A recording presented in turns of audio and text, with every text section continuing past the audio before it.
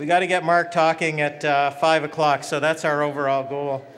And it's really my pleasure to introduce these terrific speakers. I'll introduce all of them at once on this panel, Ethical Issues in Surgery and Organ Transplantation.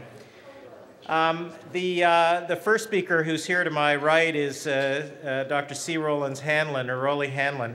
And probably the best way to introduce Rolly is he was described to me as the heart and soul of the American College of Surgeons. So that's a good thing for a panel on surgical ethics. That works for me. But Rolly attended Loyola University, earning his MD from Hopkins, served with the U.S. Navy, completed his residency at Hopkins, closely associated with Dr. Blaylock and the innovative cardiac operative procedures that were developed at Hopkins, but then moved to St. Louis University, where he became chair of surgery and was chair of surgery for almost 2 decades, I think, Rolly, before moving to become a leader, I think the president of the American College of Surgeons, where you also stayed for a long time. And somebody told me that last night on the way home from the dinner, you still dropped by there to pick up some mail or something. So obviously you're still animating their work. So thank you for joining us. The second speaker is going to be Peter Angelos. Peter's an MD, PhD, a professor of surgery and chief of endocrine surgery, and associate director of the MacLean Center for Medical Ethics that you've heard of referred to from time to time in our proceedings. He received both MD and PhD, which was in philosophy, from Boston University, and he was a fellow in this program during his residency at Northwestern. Ira Codner is the Solon and Betty Gershman Professor of Surgery and Director at the Center for Colorectal and Pelvic Floor Disorders, and he's director of the Washington University Center for the Study of Ethics and Human Values, a past director of the American Board of Surgery, governor of the American College of Surgeons, and he was also a fellow here, and one of those fellows who went on to start a bioethics center himself. Charles Bosk is a great in medical sociology, one of the greatest, surely, in that field. I still remember when I was a fellow here on that reading course with Stephen Toulmin, reading Forgive and Remember, and it took us a while to figure out that the guy who was being described there was not Mark, but then when we found out it was New York Hospital, we knew it was somebody else, and that was really a very, very fundamental piece. And just raise your hand if you've read that book. I mean, just look at that, Charles. It's amazing. And in your spare time, you're a professor of sociology at the University of Pennsylvania, the author of Forgive and Remember, as I mentioned. You got your PhD, though, from here at the University of Chicago, and since 2003, you've been a professor in the Department of Medical Ethics at Penn, in the School of Medicine, and a steering committee member on the Robert Wood Johnson Health and Society Scholars Program. So we've introduced all our very distinguished panelists. They're highly qualified to talk to us. And Rolly, will you lead us along? Thank you. Thank you. Thank you, Peter. It's a great privilege, and I want to thank everyone associated with this meeting for the opportunity to be here and participate in it. I must confess to a certain amount of envy at the fact that I haven't been a fellow at the MacLean Center, and I'm seriously considering being the first nonagenarian to apply.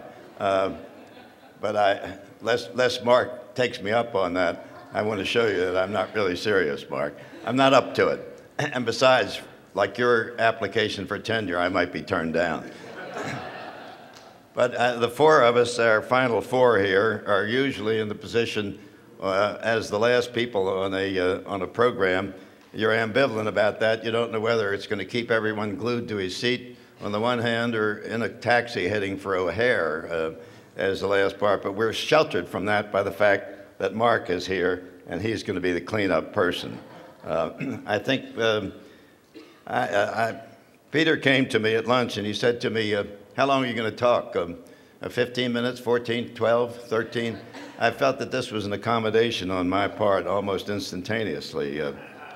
And I'll take my cue from the town drunk who was brought into court, and the judge spoke to him very sternly and said, "You've been brought here for public intoxication." The fellow said, "Fine, let's get started."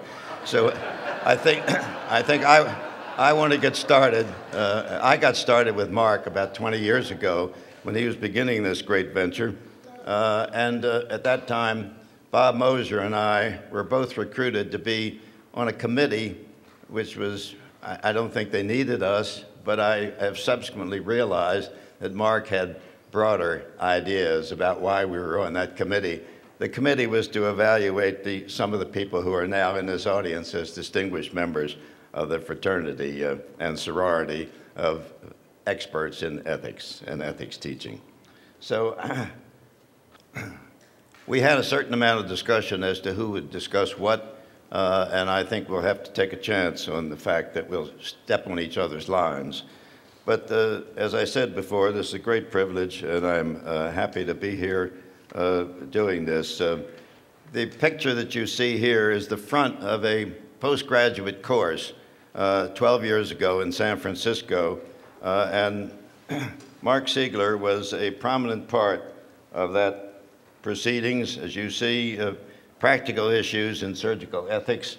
The article subsequently appeared in the Journal of the Bulletin of the American College of Surgeons in 1996, and at that time there was a sort of simplified way of doing the above line and the below line, which is subsequently popularized in 6 and soon to be 7 editions of Clinical Ethics.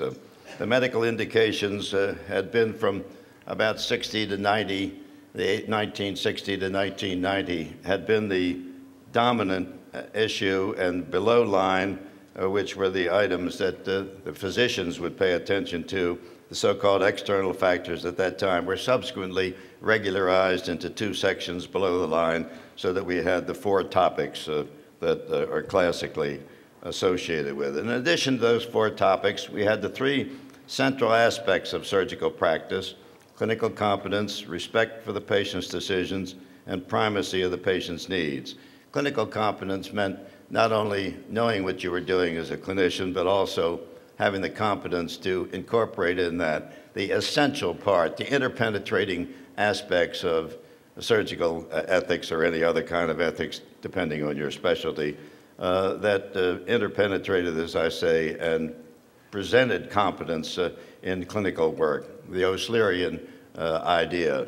Granted that some people say the sort of example that we're giving at the bedside is poor, and one of the ways to improve clinical ethical teaching would be to have less of it, but I don't think that was said in seriousness. I think here is the 3rd edition when I came across clinical ethics as Johnson, Siegler, and Winslade. And on the 2nd page of the 3rd edition introduction, you see this vital statement here. Our hope is that every clinician will acknowledge that ethics is an inherent aspect of good clinical medicine, and that ideally, every clinician will become a clinical ethicist. I think we've come a long way toward reifying that and actually making it a condition which obtains in a very large part of this country and the world as well.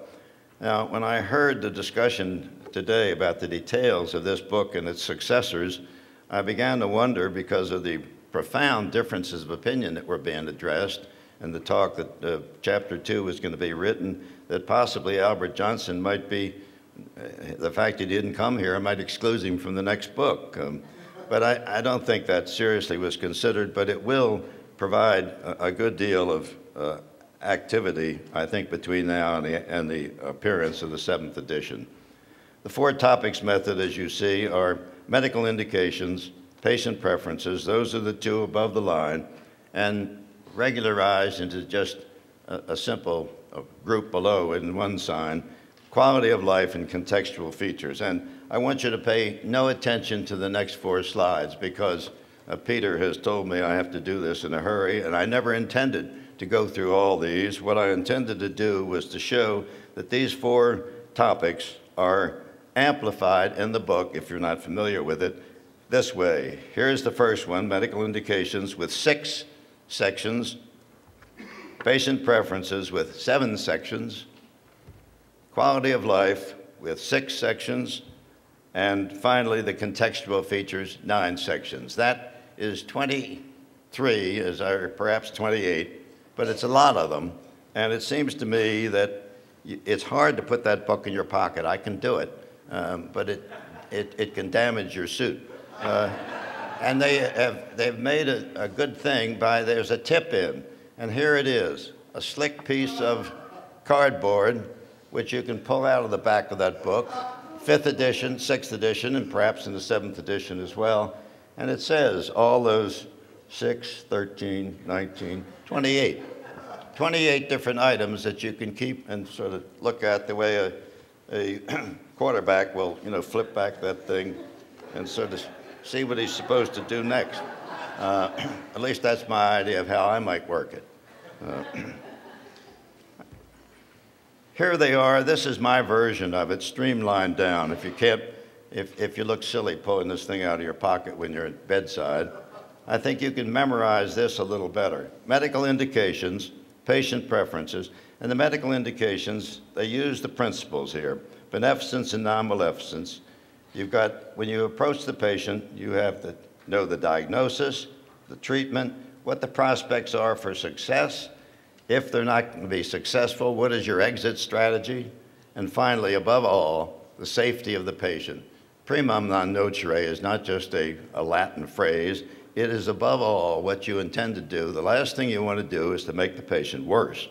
So respect for autonomy. Autonomy has gotten a bad name, not only for the physician, but also for the patient. We've heard a lot of discussion about that, and those of us who've been practicing for many years are well aware of the fact that at times autonomy will trump everything else. If the patient says absolutely and can come to no accommodation with you, the way the patient has decided he or she is going to be managed is the way it's going to be.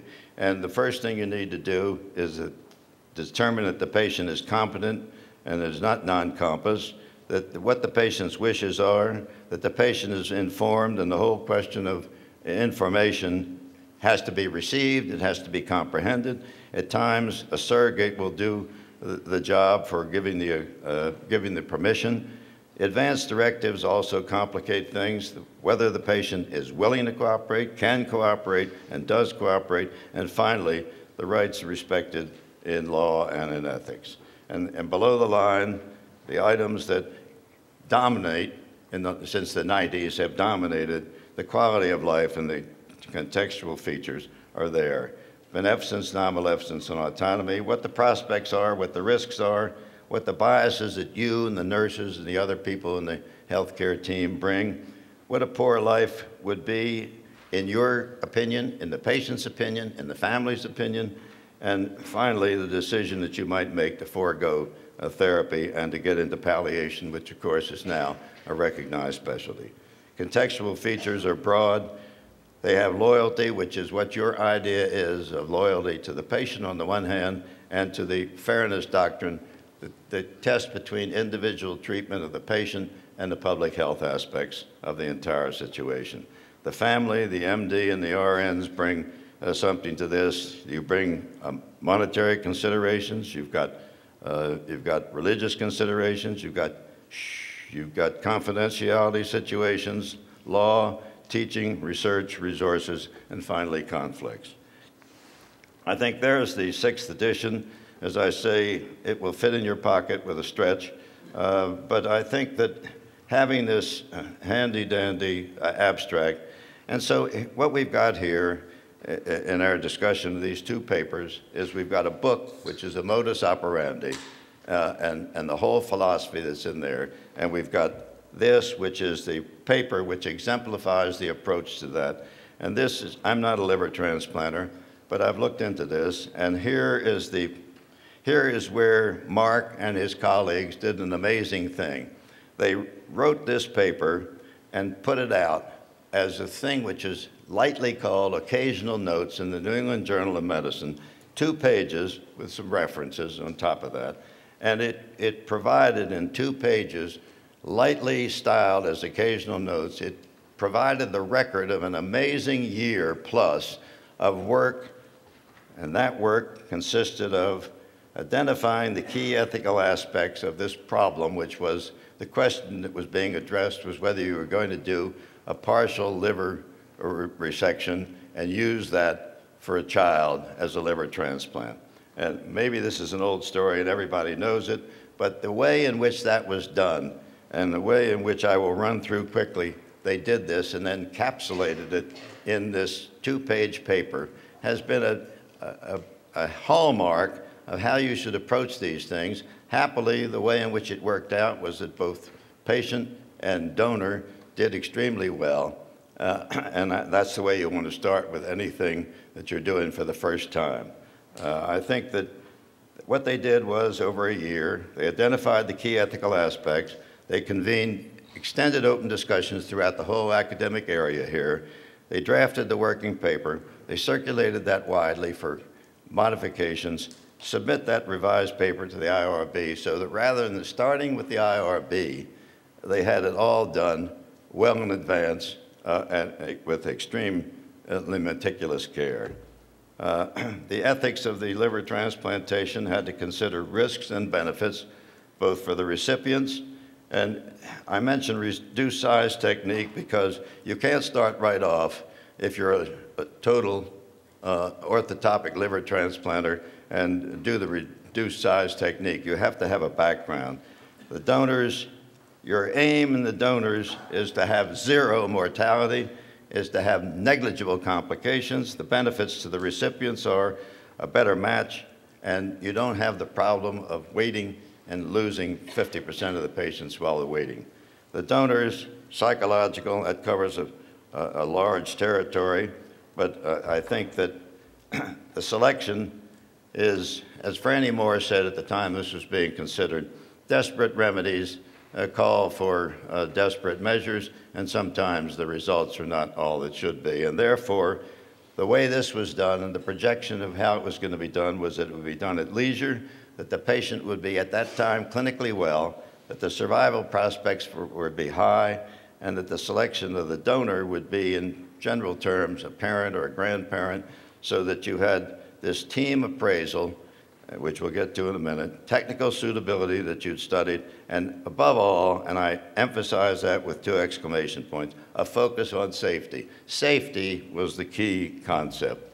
The informed consent of the donor, they were very frank in presenting this, that there were limited data on the subject, that there was a complication that the surrogate decider was also the donor, and that's both good in the sense that you are motivated, you know that the person is genuinely interested, but there are also negative connotations because of the possibility of family pressure and other things, the idea that you feel that if you didn't do that, you would be a pretty poor person.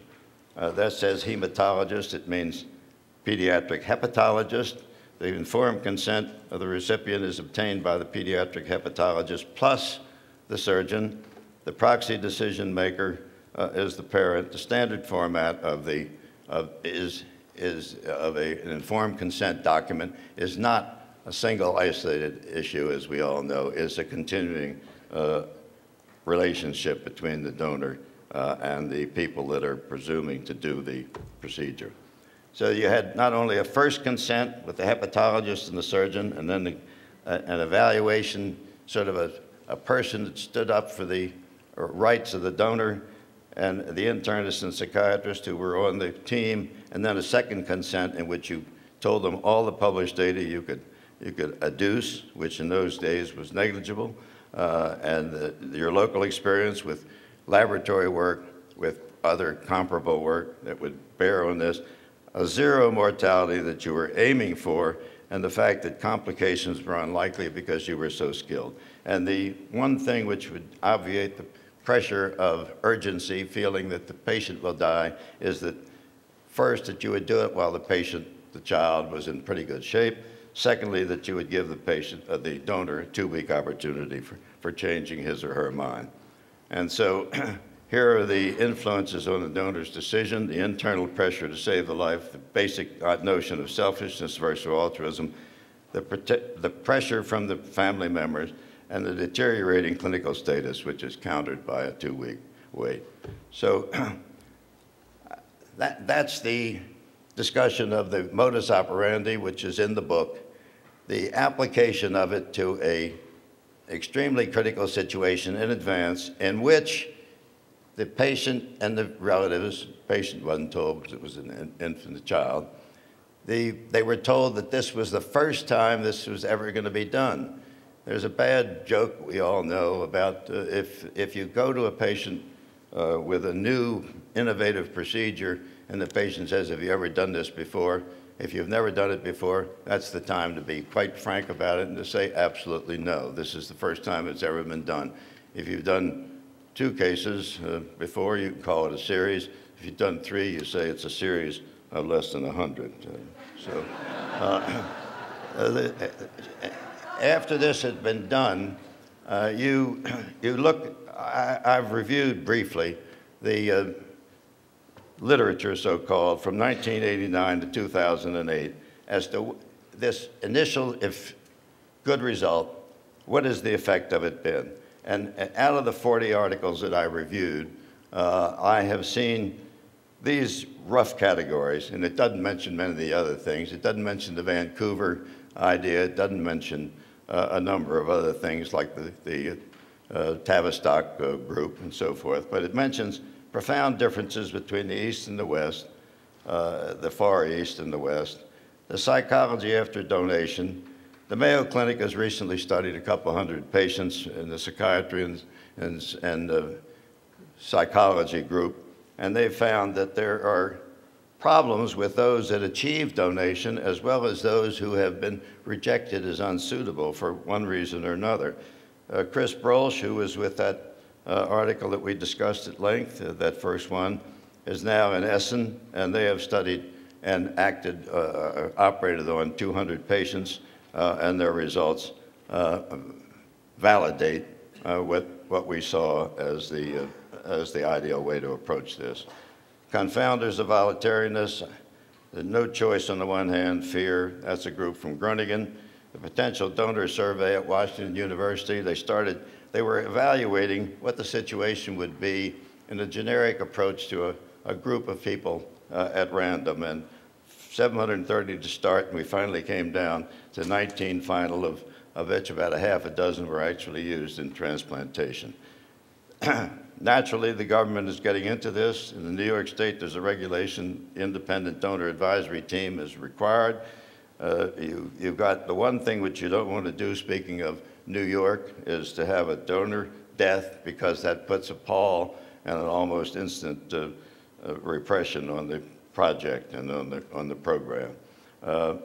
Mark and others have studied the orphan organ situation. If you have the misfortune that you have decided on a donor, and indeed if you've gone as far as to have the organ retrieved, and then the question is the person that you were expecting to put it in dies, that poses a neat problem, and that has been addressed very thoroughly both by Mark and others.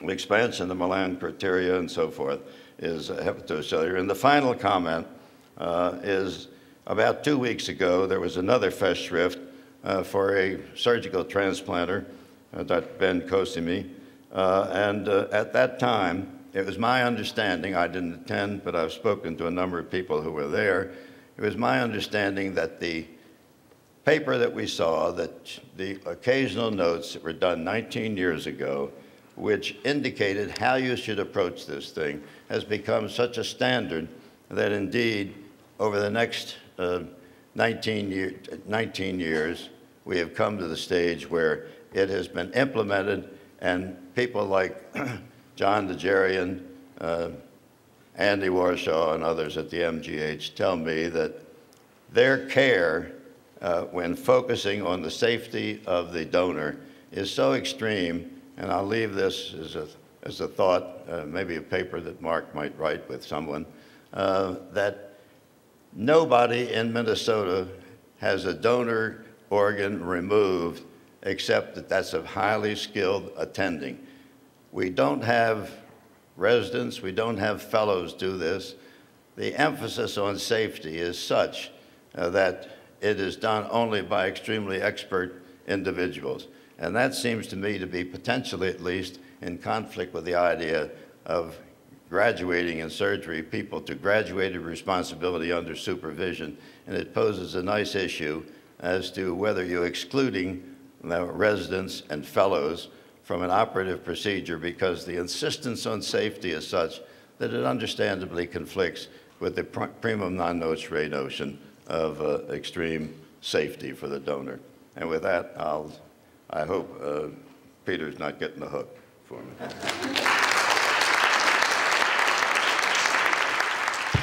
Thank you very much, Rolly. Mark, sounds like you owe Rolly a new suit.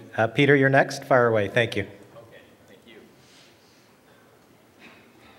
So I will try to keep within the time constraints because Peter has told me that speaking over my time would be unethical. So I have a few things to... Okay, well, there's a challenge. All right. So I'm going to talk a little bit about Mark Siegler Surgeons and the Surgical Ethics Program. So this is going to be a little bit personal, a little bit general, and a little bit specific about the University of Chicago. So I'm going to talk very briefly about something about history, ethics, and surgeons. I want to talk about Siegler and surgeons. And as I mentioned, the Surgical Ethics Program here at the University of Chicago. So we've heard a lot of great talks over the last day and a half about the context of ethics and what was happening and all of the great things that Mark has done and pioneered. I think it's valuable for me to point out that in the 80s and early 90s, medical ethics courses were thought to be very innovative in medical schools. In fact, most of the people who wrote about medical ethics were philosophers and clergy. There were a few physicians, but there were no ethicists yet. The concept of an ethicist wasn't really known at the time. And in fact, I've spoken to people, one gentleman who told me he was, had spent some time in a medical school. His original training was as a chaplain, but he had spent some time and he had on his new white coat and he was going to go out to be the ethicist. But at the time, he didn't know what to call himself. He called himself an ethician, much like a physician. And so he said he went to a patient's room and had his white coat on and talked to them, and then thought that it went very well. And then later on in the day, he heard the patient saying, who was that nice beautician that came into my room to talk to me? So there were some problems with the terminology. But for the physicians who were involved were generally internists and pediatricians and some psychiatrists. There really were not a lot of surgeons. So what about this concept of surgeons and ethics? Well, although I would hope that few would argue that surgeons are unethical, there were in fact few surgeons writing about ethics at the time.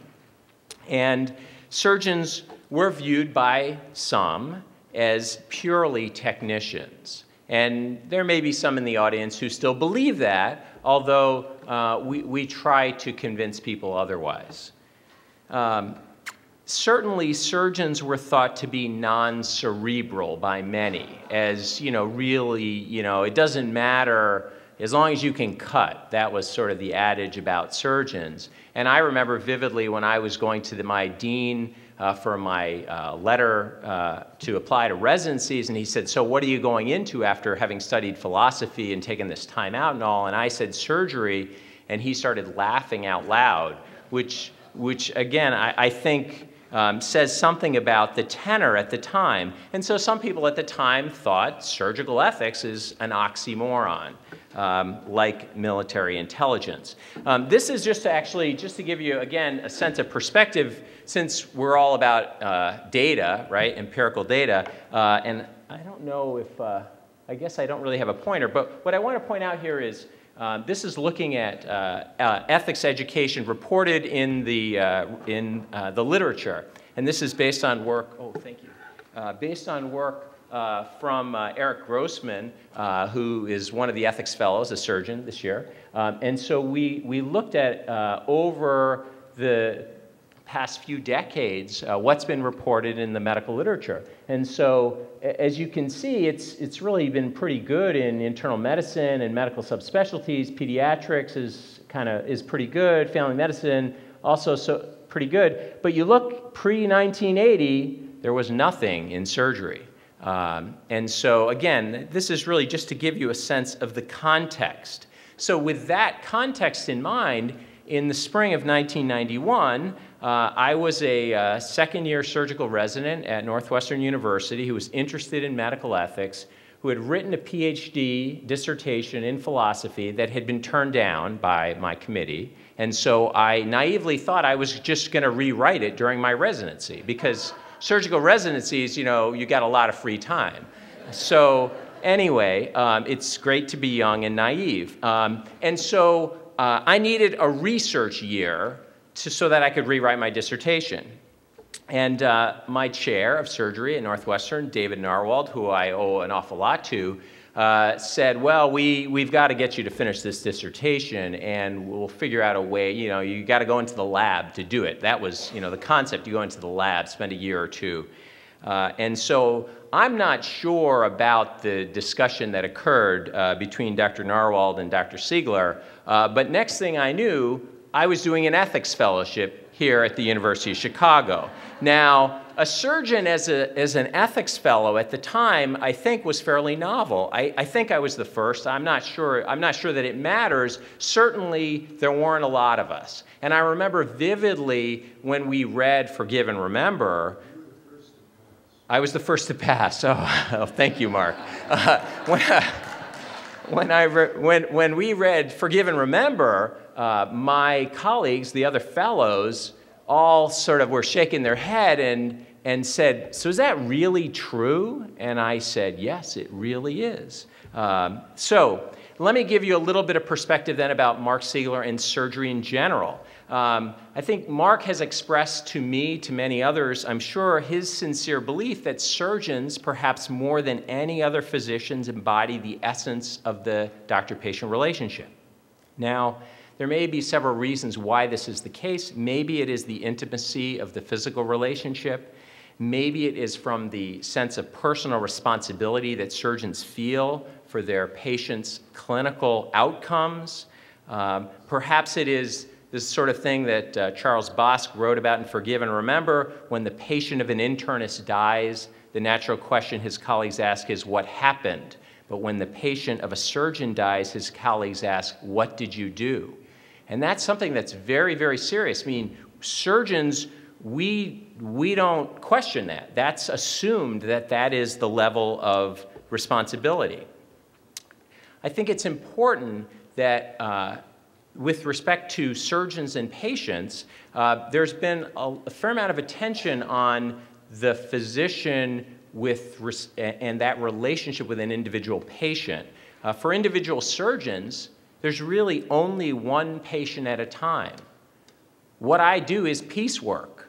I can only operate on one patient at a time, and it doesn't happen if I'm not there. So surgeons are forced to do what Mark Siegler has always encouraged, which is to focus on the patient. And no matter what else is going on, at least, and I'm speaking just personally, whatever else is going on, no matter how bad a day I'm having, with all these deadlines that have passed and, you know, things that I'm supposed to have done and the papers that I was supposed to send Laney and all those important things, I always know that if I go to the operating room, I can just focus on this one patient. And it's actually very nice for me. I like it. So Siegler and surgeons, well, Mark Siegler, not only did he decide to take a risk on having a surgeon as an ethics fellow, but he embraced the concept of surgeons as being intimately involved in this whole endeavor of clinical ethics. And I think his embracement is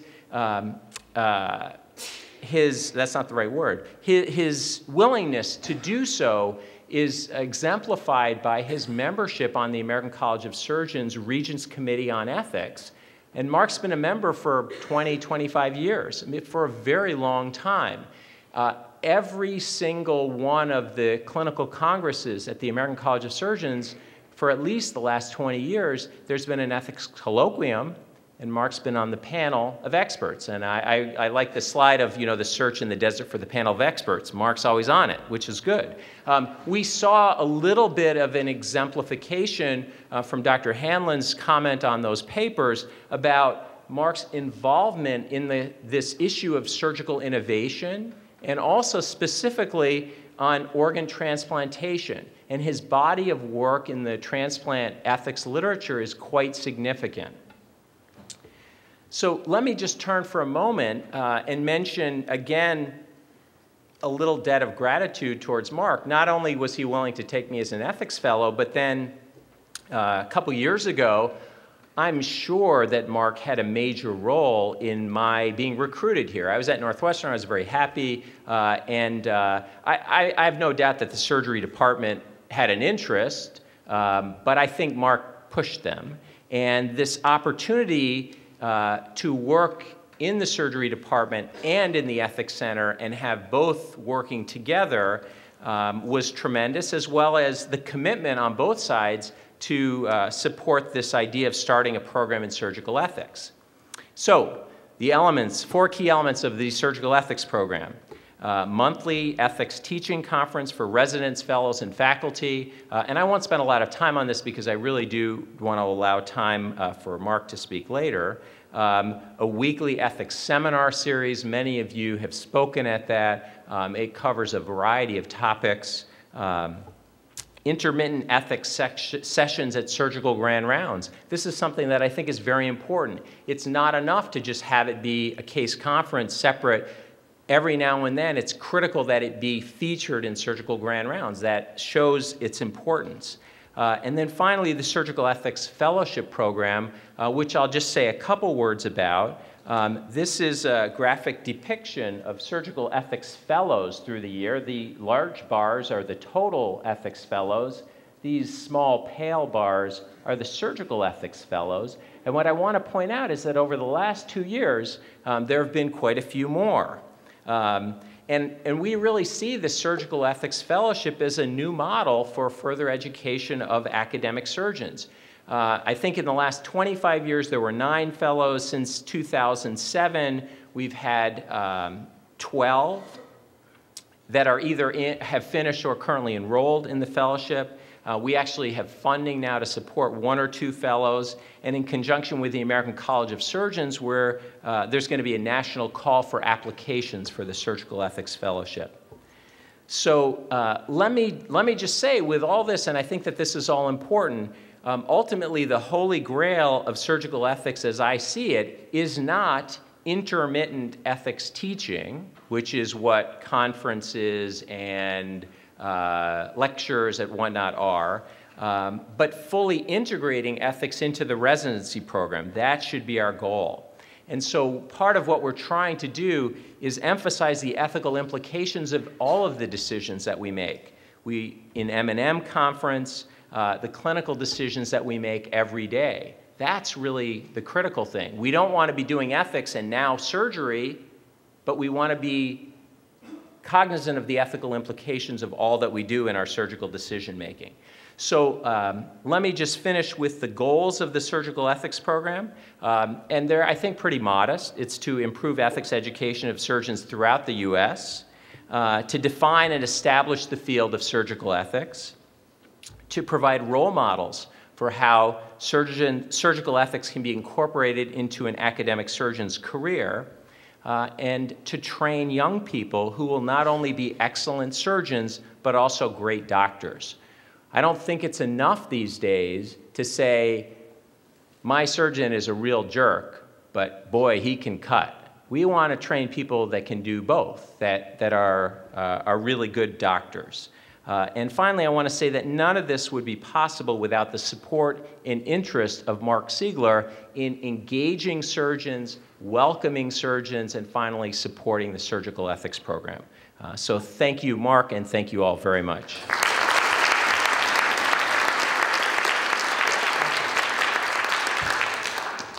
All right, great. Charles, are you next? I actually stood up so that I wouldn't be the last speaker, because that would put me in the role of my least favorite person at a long faculty meeting, the person who stands up and says, everything has been already said, but not yet by me. I'm really honored to be here. The working title of what I have to say is Hmong Fish Soup, Mark Siegler and Me. 3 ingredients for everyday clinical ethics. And in time, I'll address Mark Siegler's centrality to recognizing the importance of surgical practice to a comprehensive view of clinical ethics, but I wish to do so in a way that mirrors Anne Fadiman's description of the way that Hmong described making fish soup.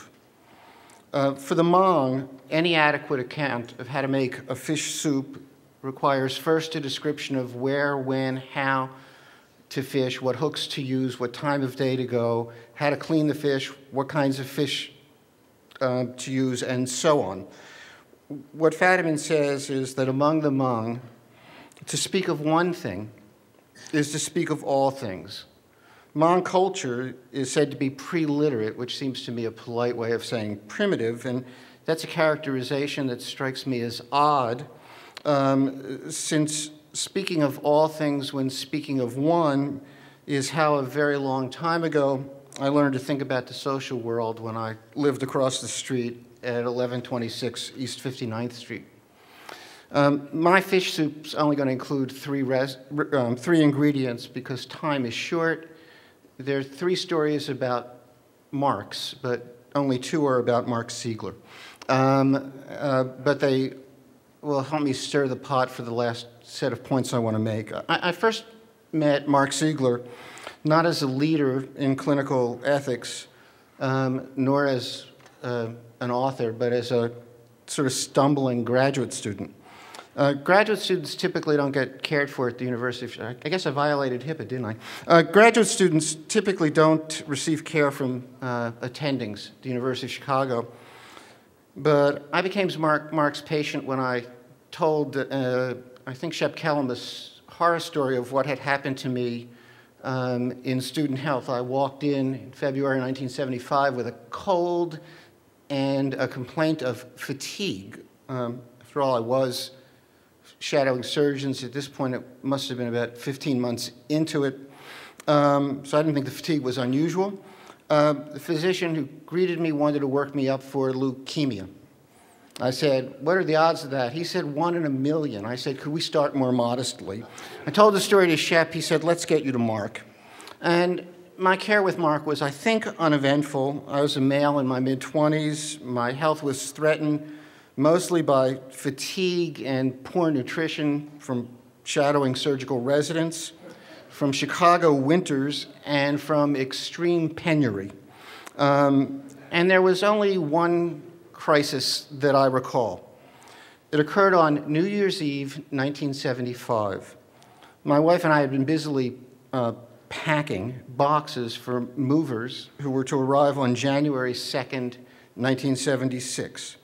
We were working frantically and my trunk began to itch. I scratched and lifted my t-shirt and there was this alarming rash. Alarmed, I called Mark at 8 o'clock on New Year's evening. I really did not expect a return call.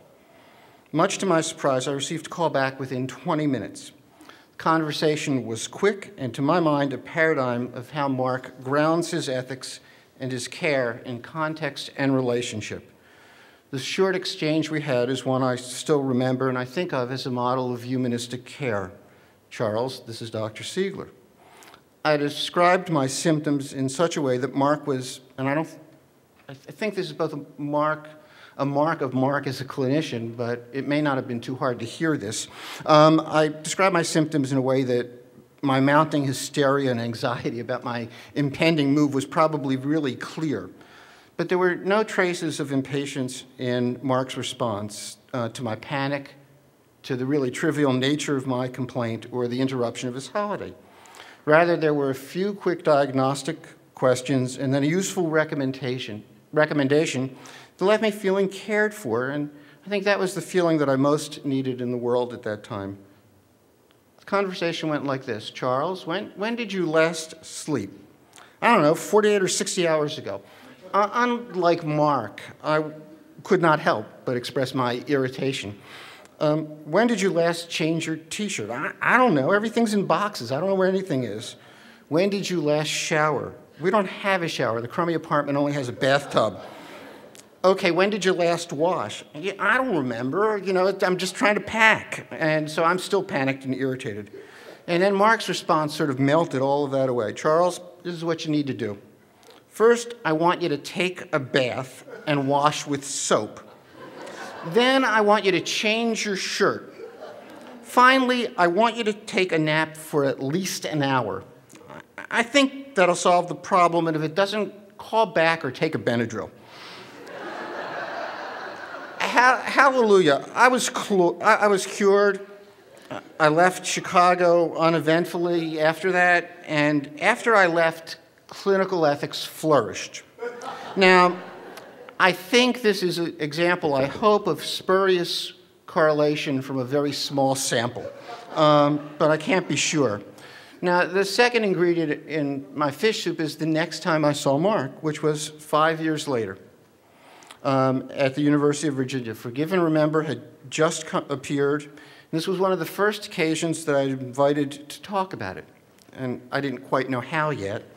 But 2 days before my talk, an Air Virginia flight, one that happened to have the same number as the flight that I was to take in a mere 48 hours, made an unplanned landing in the tidal basin. The trip to Charlottesville was my first venture away from home since becoming a father. My wife insisted that I take Amtrak.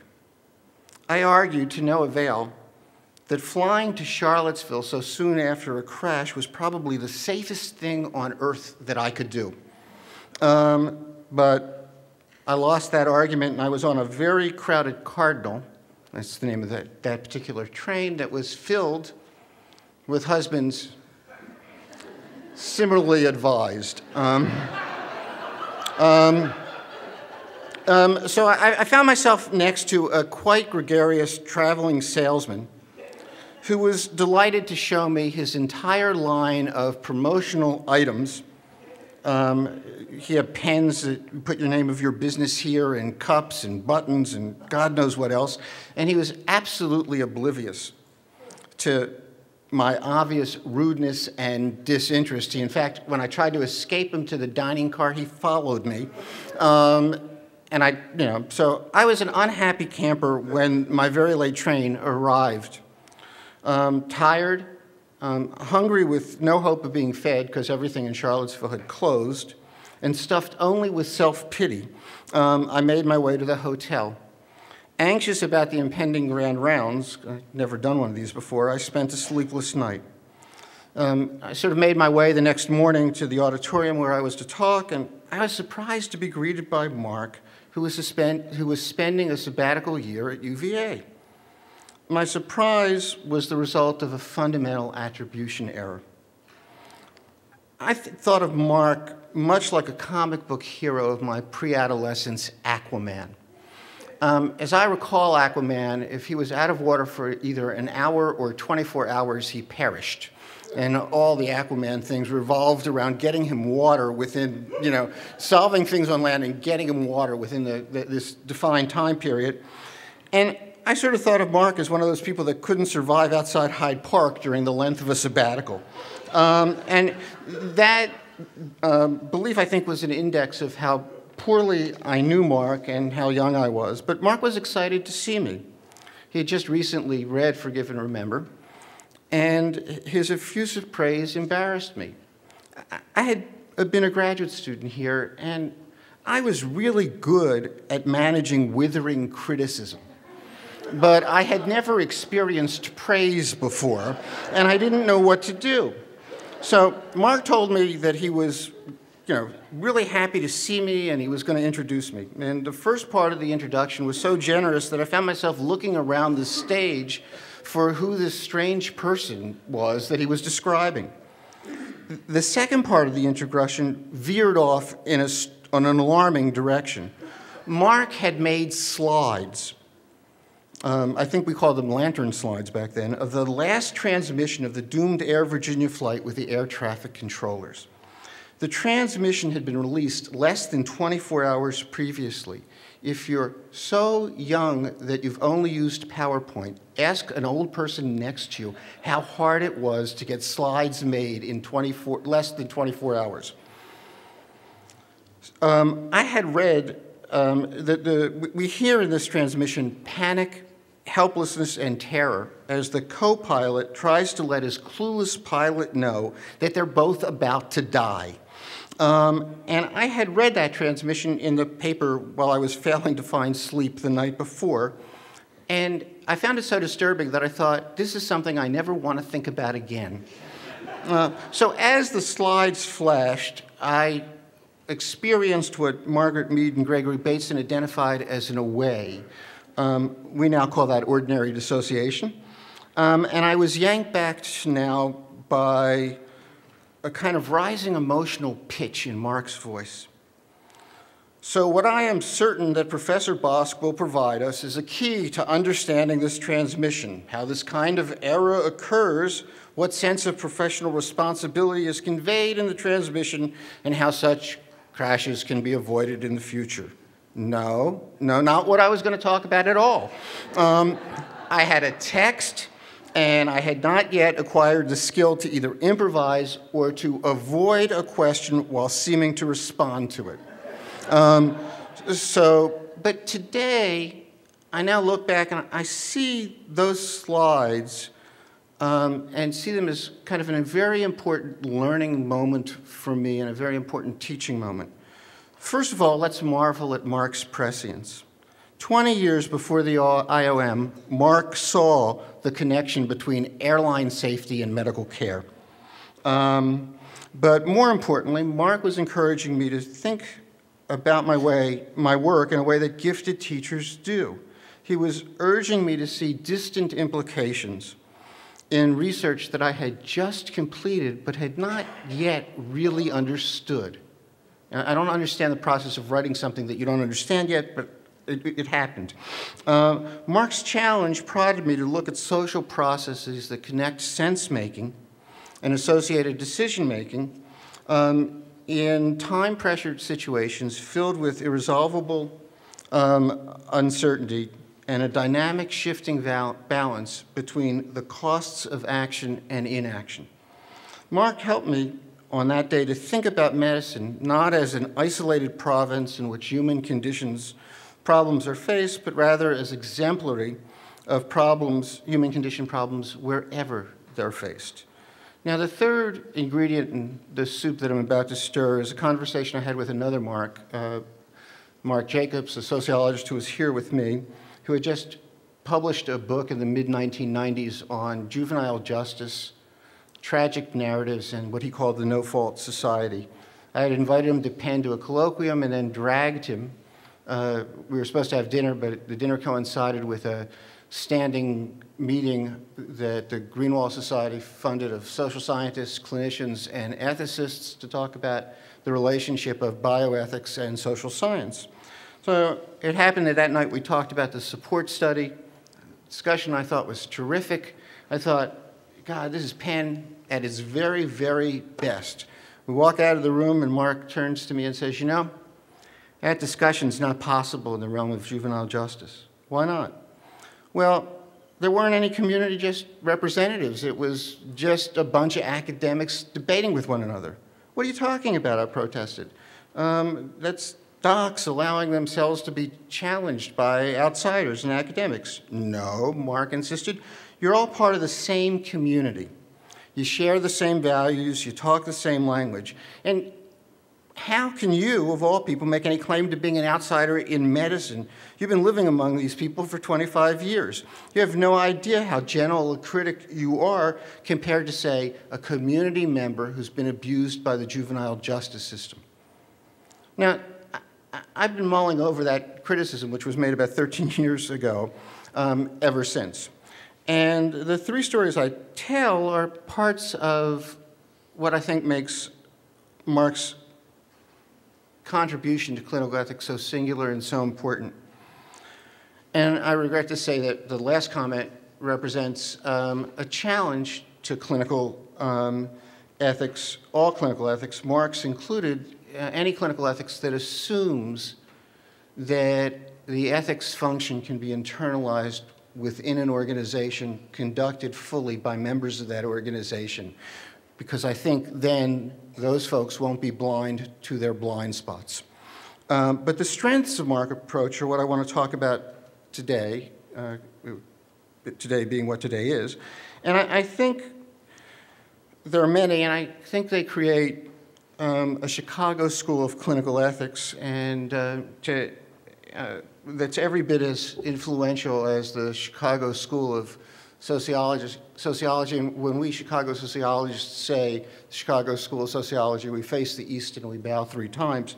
So this is, sort of from a sociologist's point of view, the best thing you could say about anything. Let me briefly elaborate the 3 strengths that I think are critical as they apply to surgical ethics and to ethics more generally, because surgical ethics aren't any different from anybody else's ethics. Mark anchors the practice of clinical ethics in relationship. Moral certainty in Mark's approach is not the primary goal of ethics consultation. The goal is engagement and dialogue. There's an implicit faith that process and dialogue is a sure path to appropriate decision-making than fidelity to abstract principles that may not apply here, may not apply there. Next, clinical ethics is an activity best done by clinicians. Now, limiting the practice of clinical ethics to physicians is a position Mark once took and has retreated from. But the more I think about it, the more I think that the general principle that clinical ethics cannot be divorced from clinical practice is a sound one. To understand clinical ethical dilemmas in their fullness, one needs to have some experience with the dimensions of clinical responsibility. You have to know what it means to care for another. Now, there are lots of caring roles. You don't have to be a physician. But I don't think you can. I have a lot of trouble with folks like me calling themselves ethicists and sitting in a room and giving recommendations. It's not to say I have nothing to offer, but I don't think the hand-holding that I do with graduate students is the same thing as experiencing the weight of clinical responsibility in its fullness. Folks that are trained like me we can challenge, we can raise questions, we can make observations, we can challenge prevailing orthodoxies. But to think we're the real deal is, I think, a real bit of, it's a dangerous bit of hubris and nonsense. It mistakes what our trained competence is and blurs a professional boundary, I think. So to complete the abbreviated list of the strengths of Mark's approach, I think the real focus is on the quotidian aspects of everyday practice and ethics as part of everyday practice. Many in bioethics focus on conflict and the spectacularly dramatic case. Such a focus has the defect of blinding us to the ethical dimensions of the most ordinary clinical action. Mark does not make this mistake. Clinical ethics is everyday behavior. The practice of ethics is not detachable from other aspects of clinical practice, and by extension, training in clinical ethics is part of training in the clinical arts more generally.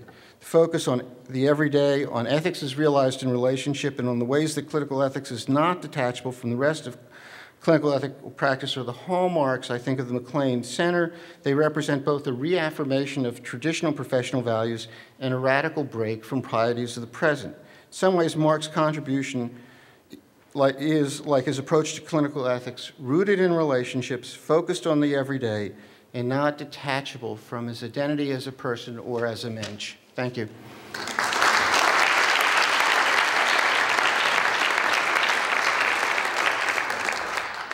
Ira, over to you. If you can finish by 5 after 5, we'd be grateful. Give us your bottom line. I know you had 700 slides, but you're a great communicator.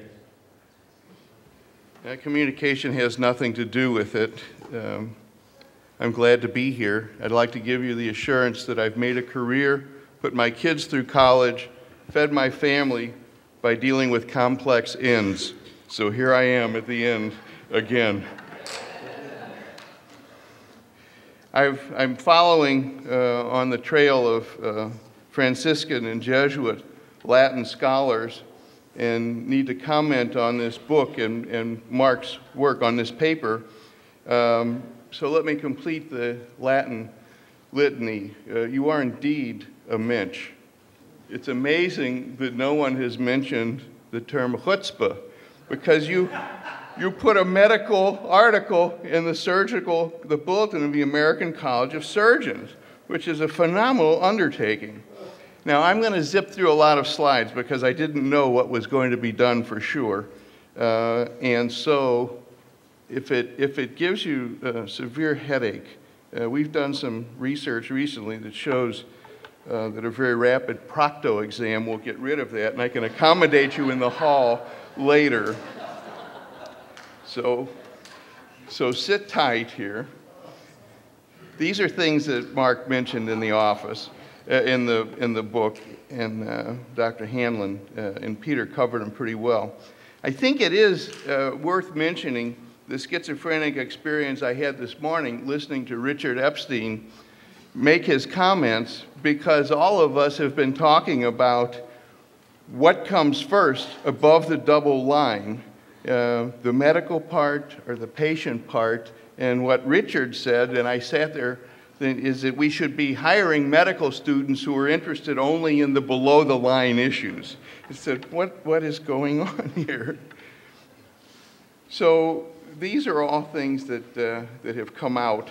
And the issues that are the forces that push us below the line are escalating because of the unimaginable cost of medicine and the number of Americans who lack access to our healthcare system.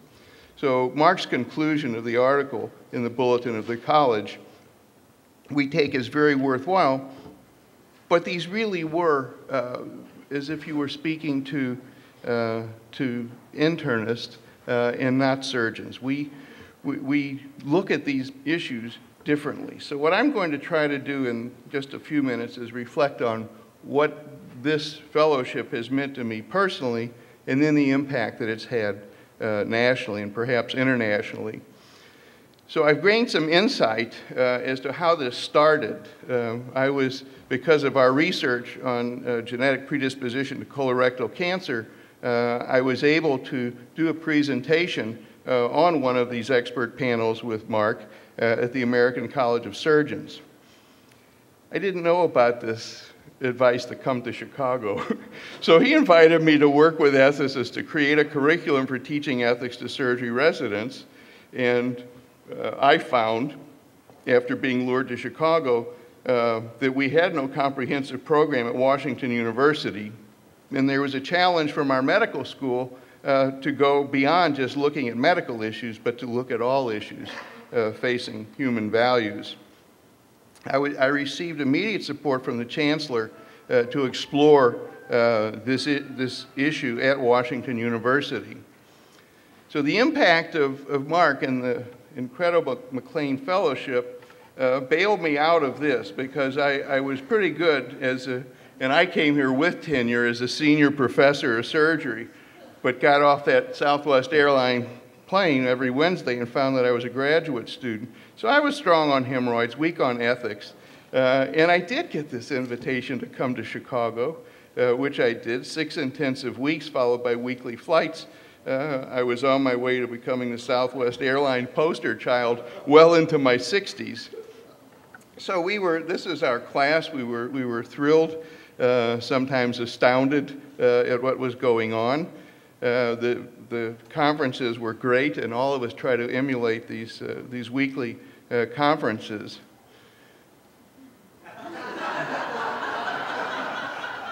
There's some things that really caused me some consternation, because when I went for the first interview with Mark, at first I was apprehensive because there was nowhere for me to sit. And then I became more apprehensive because I realized there was nowhere for him to sit.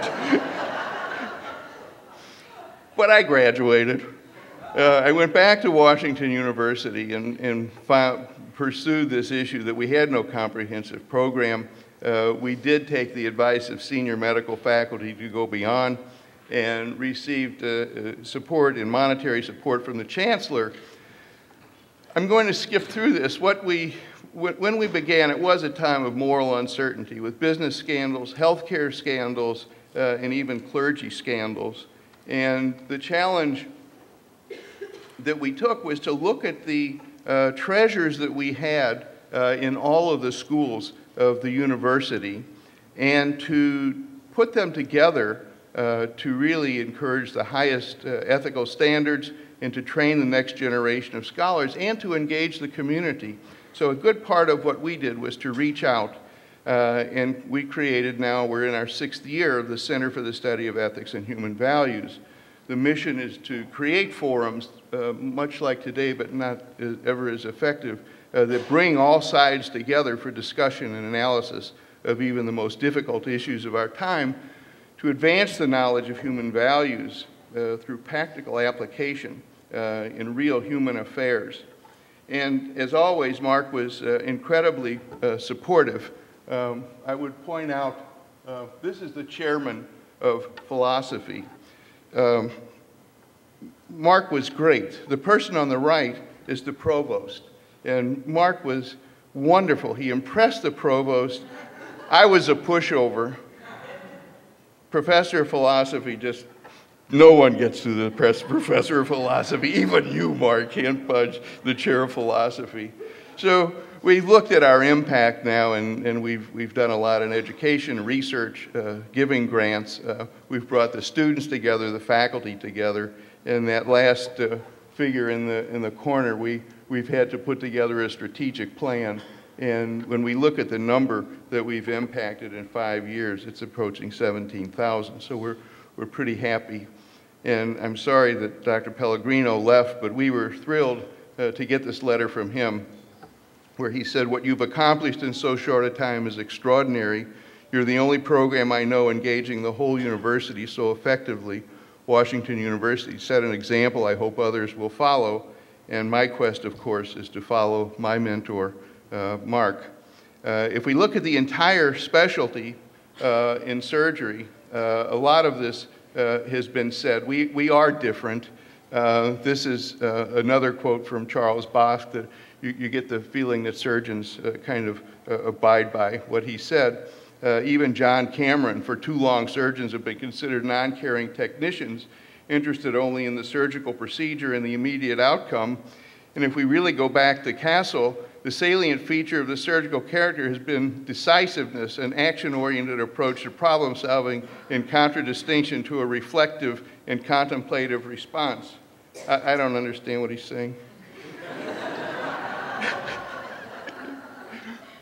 When we started the program with our surgery residents, we actually did some data gathering and found that 100% of them said they encountered ethical issues daily.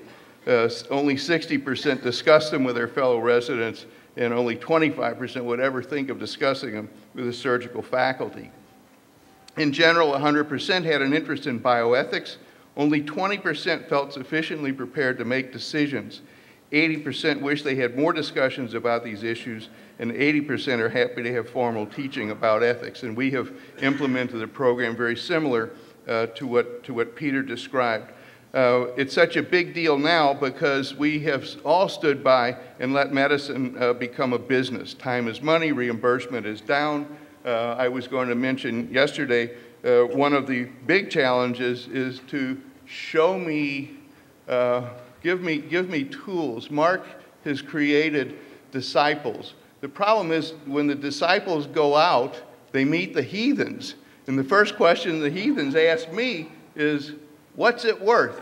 You know, the chief of surgery says, you generate income by doing surgery. What is teaching ethics worth? Help. It's frustrating in surgery because we can really do more than ever before. So we try to do it for as many people as possible. There are a lot of threats to the surgical training now, including the shift to outpatient. And we just live in suspicious times. Our mentoring system has been corrupted by the shift to outpatient and the reduction in working hours. So when we look at surgeons, I point out a few incredible things that we have to deal with that really do make us different. Very few understand the anxiety of going to bed at night and realizing what we have to do when we wake up in the morning, of taking another human being, cutting them open, and perhaps losing them at our own hands. It's hard to explain to someone what it's like in the operating room when we burn the bridge. We've cut the arteries, we've devascularized the structure, but we really don't know how we're ever going to get to the end of the operation. It does result sometimes in strange behavior, and yet we sit by and let everyone tell us that we're only technicians. So, Mark, you have made great inroads, including your appearance and participation on the Board of Regents, but especially participating in this book, The Ethical Issues in Clinical Surgery. It's a case-based curriculum. It now is published as an instructor and trainer's format. It was commissioned by the College of Surgeons. Dr. Hanlon was instrumental in doing this. Peter is a co-author as well, and it is just 1 year that these have come out, the residence version and the instructor's version, and they are treasures. For any of you who are interested, and I don't think you need to limit it to surgeons, it is a great tool. It presents ethical quandaries, including the very complex ones. It provides the guidance that the trainees need in navigating these waters. It's a terrific resource, but you always need a champion to implement such a program. We have a national champion in Mr. Park Hamangar, who's a grateful patient from San Francisco, who has provided ethics awards that buys the books, buys the pizza, helps implement the program. This last week, we had surgical educators, some of whom are here now, from 17 training programs. They successfully received the grants to share, and we are now sharing the need and mechanism for implementing this teaching of clinical ethics into the surgery training programs. We will have another round of these grants. So if anyone is interested, you can contact me, and we will send you the application for the Hamangar grant for next July. I'm thrilled that the MacLean Center now has a special fellowship program for training leaders in dealing with the challenges of surgical ethics. When I came here, I was clearly the oldest fellow they ever had. I was probably one of the first surgeons they ever had. I was ready for the Wednesday ethics conferences when I mentioned surgical interest in ethical issues, because when everyone's eyes rolled up, I knew, because I had 2 daughters, and whenever I said anything serious to them, their eyes rolled up the same way. So it is an honor, and I can't be more thankful to you.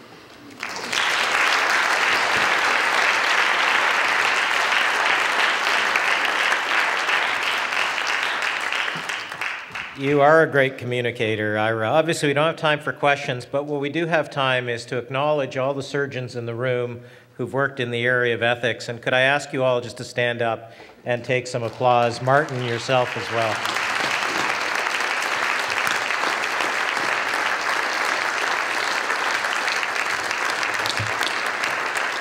And thank you very much for that terrific panel. Just a couple of transitional comments. One is Mark would like to remind everybody that immediately following his remarks, everyone is invited to a celebration, a reception at the DCAM, which is at 58th and Maryland, and that will be immediately following Mark's remarks. On Mark's behalf and on all of your behalf, I'd like to thank John Lantos and Lainey, especially Lainey. Believe me, she did all the work.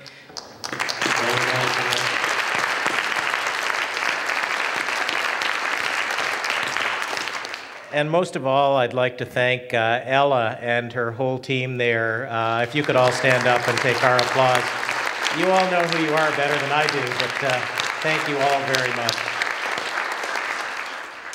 Just in transitioning to Mark, the main attraction here, I'd just like to make 2 points. One is last night Stan Goldblatt talked about the future of the center, and it occurred to me sitting here this afternoon that the future has been staring us in the face. If you look at this map, and I don't know if you can see it from the back, and I think this correlates with a lot of the comments on health disparities, There's a whole bunch of stars in the United States and in Europe, and there's a couple of parts of the world where stars are missing, especially in Africa. So I think, Mark, that gives you a signal for where you can leverage your assets and the assets of all the people in the room over the next 25 years.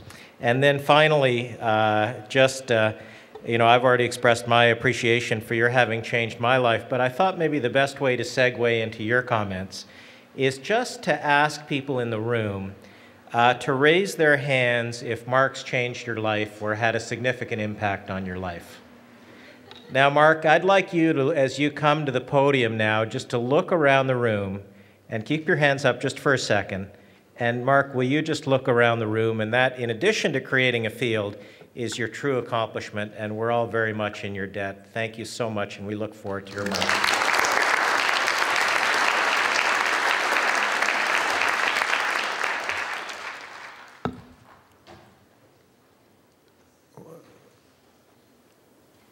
Well, I'm overwhelmed.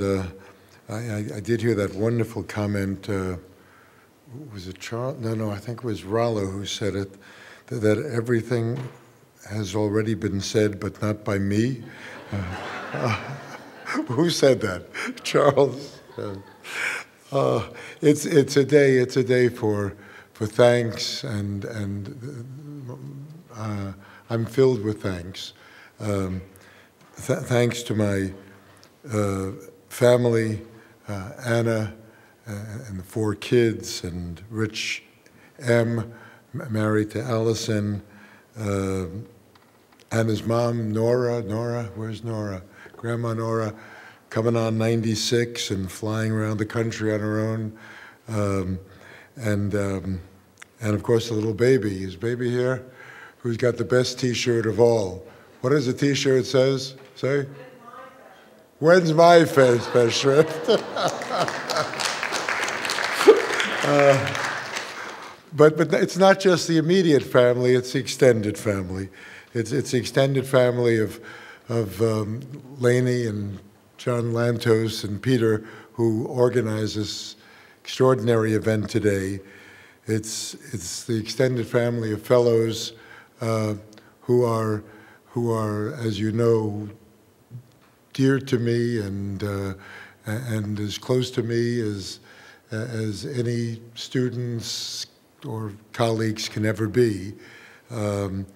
It's the thanks to the faculty, which I've always thought is the great faculty in the country and in the field of ethics.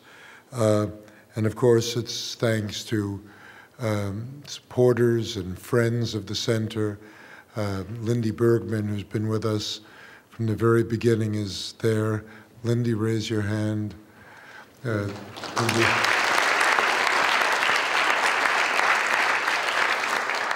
And Kay Bucksbaum is in the back, and Kay, raise your hand.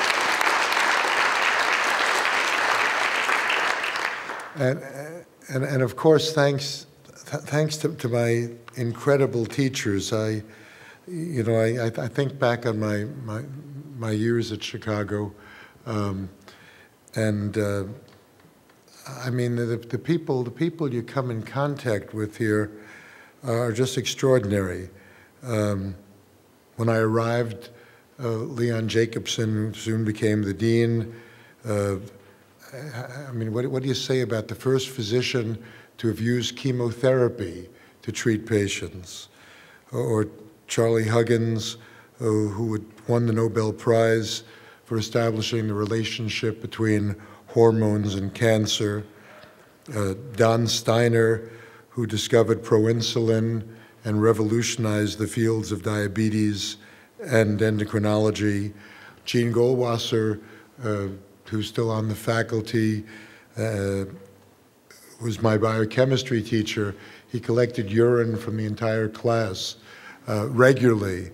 And from that urine, he isolated the hormone erythropoietin in 1977, a substance that is now used to treat anemia in more than 3 million people a year.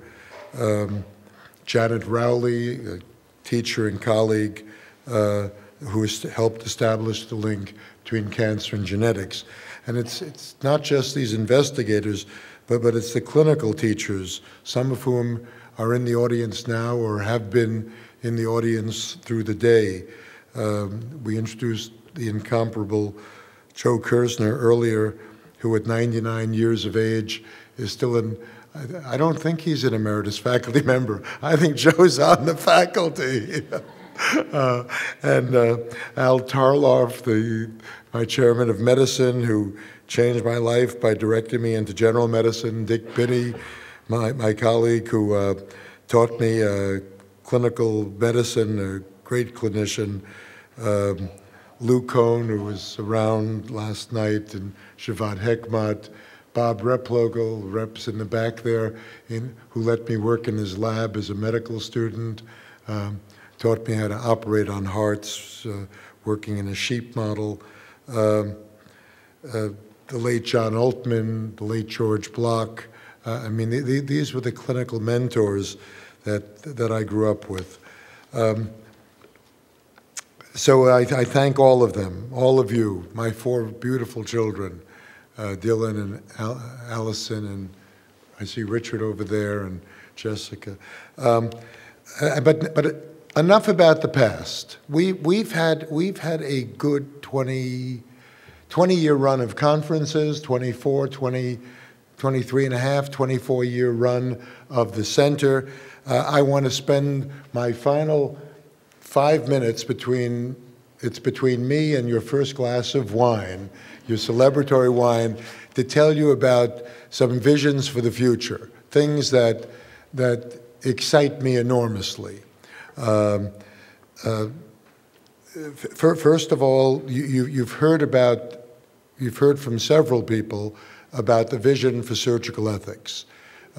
We are committed to becoming and continuing as one of the great centers in the world in surgical ethics. I'm counting on Ira Kodner and Washington University to join us in this effort. I'm hoping that Rick Kodish at the Cleveland Clinic is going to come along. But we are going to make sure that surgical ethics becomes a legitimate part of the entire ethics firmament. And it's timely and it's appropriate. Second, you know that we are one of 25 or 26 great institutions in this country to have won a Clinical Translational Science Award, a CTSA award. There will be at least one more round. This is the effort to translate scientific discoveries, not just stage 1 from the bench to the bedside, but stage 2 from the clinical arena to the community. And we are fortunate in that Lainey Ross, one of the associate directors of the Ethics Center, so far as we know, is the only ethicist in the country who's currently co-directing one of these 26 programs. So Lainey, congratulations on that.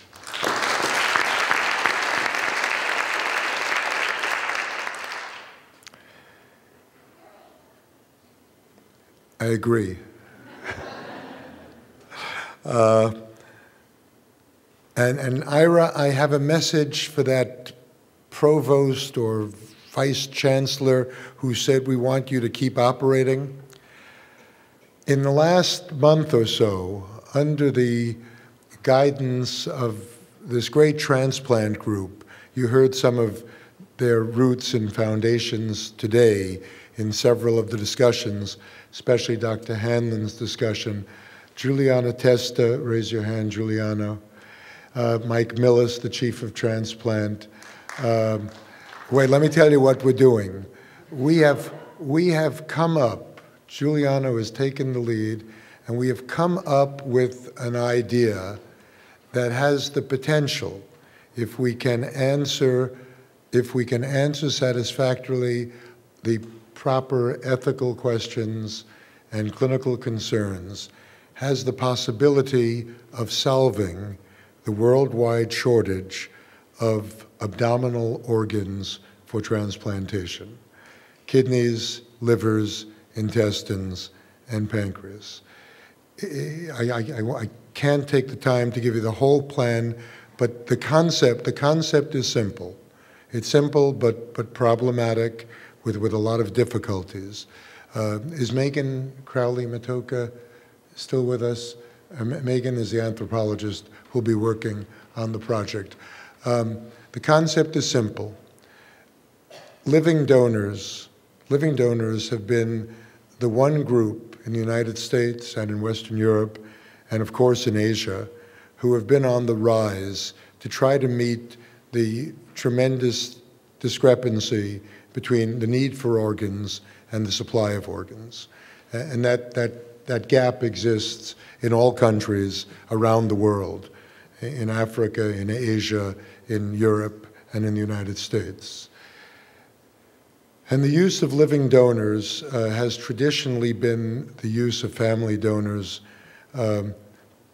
parents to children, husbands to wives, emotional relationships, or adult children to parents, and has used the healthy person as the primary donor. The person, if you look at your next door neighbor here in the audience, who is perfectly well, healthy, and without a medical problem. The idea, the concept would be to, instead of using healthy donors, to rather approach patients, surgical patients, who have agreed and who need elective abdominal laparoscopic surgery. There are at least 1.5 million such patients a year in the United States, 900,000 elective gallbladders, 200,000, 300,000 elective hernia operations, 200,000 gastric bypasses for obesity. The patients, if you just bear with me for a moment, who have accepted elective laparoscopic surgery have essentially undertaken most of the risks of being a living donor, which is to say the primary risks are undergoing surgery, being a surgical patient, and secondly, undergoing general anesthesia. If those two are your two major risks, and they have in fact proved to be the major risks of morbidity and death in living donors for 50 years, then the slight marginal increment in going for an organ like a kidney or a portion of the liver or an intestinal segment is a small incremental difference. And indeed, if you have 1.5 million elective laparoscopic operations in the United States annually, you don't need 1.5 million donors. Indeed, you could get by with 3 to 5% of that population being willing to serve as altruistic volunteer donors. Now, the ethical issues are huge because it's a vulnerable population. That is, it's not the healthy person off the street, but it's a person who's already been defined as ill by virtue of the fact that they need elective abdominal surgery. And can that be done in a non-coercive, voluntary, ethical way? For that matter, will surgeons, the surgeons who are ready to perform an elective gallbladder operation, permit their patients to be approached, let alone used, as a potential donor? Will payers consider the idea, having agreed to pay for a gallbladder operation, will they agree now to pay for a left lateral segmentectomy that might be used to replace the liver in an infant or child? These are really tough questions. We intend to study them all as we did in the first procedure, long before implementing this idea as an actual pilot program. But that is one direction in which we want to go. Another area, and this picks up on Peter's comment as he pointed to this extraordinary map, is that under the direction of Fumio Lapati, distinguished oncologist who was with us yesterday, and her husband Shola, the dean of the University of Chicago has developed in the last 3 months a new program in global health. And yesterday, Fumi and her husband and I announced to our advisory board of the MacLean Center that we were launching a 2-year project, a really long-term project, in global health and ethics. The issues in global health and ethics, as you know, are unlimited. And in fact, sitting in the front row is Peter Singer, who with his colleague, Dr. Dar, at Toronto, have served as the advisors to the Gates Foundation for their work in Africa and to many other developing countries. But priority setting in developing countries, the decisions as between malaria, TB, and AIDS, international research ethics, human rights in medicine in countries around the world, women's health issues in Asia, Africa, South America, to name just a few, are extraordinary problems. And we are committed as one of our major initiatives going forward to take on the ethical issues. In the first year of doing that, we will devote 30 of our seminar sessions that you all know to be that lunchtime seminar to bringing the best people in the world, perhaps beginning with Peter and Dr. Dar to keynote it, people like Paul Farmer from Harvard, to Chicago to advise us on how we should go forward in launching this extraordinary new program in ethics and global health. We'll bring them from the United States, from Canada, and to the extent that we can afford them, from elsewhere in the world. Shola Olapati and I will develop a new course for the fellows, a quarter-long course. We're committed to doing that, using some of you in the audience in ethics and global health. We will commit ourselves at least once a month to integrating international global health issues into our Wednesday case conference. And beginning this year, in the first-year medical school course, we will have at least one session, increasing to 2 sessions next year, co-taught by the Olapatis and by the ethics faculty on global health and ethics. These are some of the new commitments. But I can't help but ending with the 5th commitment. And the 5th commitment comes out of long-term discussions here at the university and today during our meetings. I mean, we simply have to recommit ourselves to launch new programs in advocacy for the medically underserved. We have done this on an intermittent basis. You heard we were doing it in the late 1980s, early 1990s. That book, It Just Ain't Fair, which represented the state of knowledge in 1991, must be updated, and we have to go further. It may be that we'll start this new program if we find it a receptive environment with our own pediatricians here at the university, because there is strong commitment in leaders of the pediatric department to say that you can't do pediatric ethics unless you couple it also with pediatric advocacy.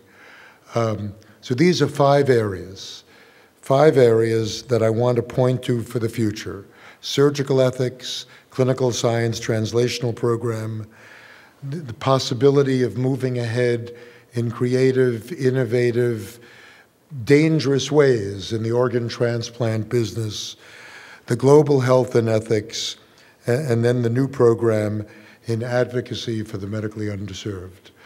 With those words, I will stop being the barrier between you and a glass of wine. Please join us tonight at the DCAM, 58th and Maryland, for the most informal happy party that I can think of. Kids are not only invited, they're encouraged, and we want as many kids as possible. And thank you all so much for coming to this wonderful